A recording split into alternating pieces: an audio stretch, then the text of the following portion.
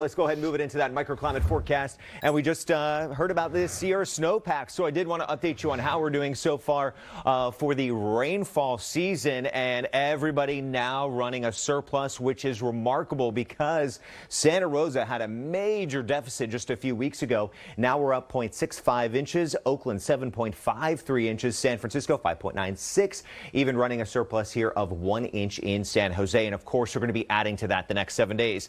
The other thing, damage aside here, that is excellent news for us is the fact that the reservoirs have had a major increase. Look at this, 86% of capacity up across our North Bay reservoirs. East Bay Mud 91%, Uvis at 100%, Lexington even getting up to 68% of capacity. So did the math on this and you can see Uvis reservoir 54% increase since December 27th. Lexington Reservoir now a 26% increase. So astonishing to see all of that. Now let's go ahead and get it into what we're going to be tracking in the days ahead. And there is that next storm by Saturday and Sunday.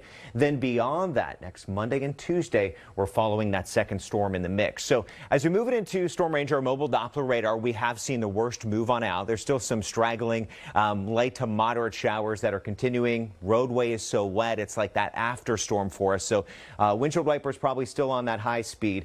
You can see it right here through Contra Costa and Alameda counties. This continues to push off towards the east as we move through 531 here in Lafayette. Antioch continuing that rain into 602 tonight. Now when it comes to the forecast tomorrow, here's the good part. We're under a quick break.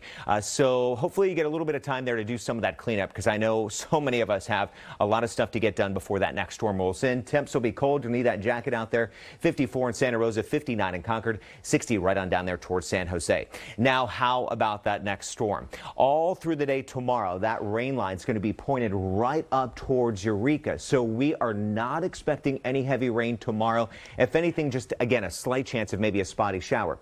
Then we start to see that next storm beginning to move into the North Bay by 9 o'clock in the morning on Saturday. Then it's going to take its time. Eventually, we'll get some rain over the East Bay and South Bay by Saturday afternoon, and we'll continue some on and off rain as we roll into Sunday. It does look like right now by Sunday morning we could be in for a strong line of some very, very heavy downpours and also maybe even some thunderstorms that could produce some small hail. So active this weekend, but here's the different part about this storm system compared to what we just went through. Rainfall totals are going to be wide ranging. Look at this. This is Saturday's totals. Will be anywhere from a half to about 1.5 inches for most of the Bay Area. Then you get up towards Guerneville, and that's where we'd be in that 2+ inch range. Then we add on Sunday's totals. Most of the Bay Area with that weekend storm would be good for anywhere between 3/4 of an inch to about 3 inches. Again, the bullseye up towards the North Bay, right there through the Santa Cruz Mountains. So with the North Bay in that bullseye, Russian River and Guerneville, we have been talking about this.